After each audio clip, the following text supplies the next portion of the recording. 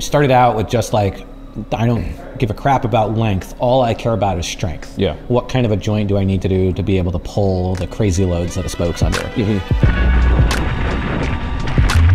For me, the durability was the kind of real achievement for us, right? It's a composite product replacing traditional metal products, right? But we knew the kind of fundamental mechanical behavior would be there, but there's that durability side of things, especially on a mountain bike, that I was super happy with. I want to make a spoke that I can see people riding and I can like confidently give to my boss and like be pretty sure that it's like not gonna he won't eat crap go on the trail. over the handlebars on the trail because the wheel blew out. Talked to some old man down there, telling him, you know, well, we'll see, you know, how many engineers I have to fire when I get back, and off I went, right? And so that was the first ride, essentially.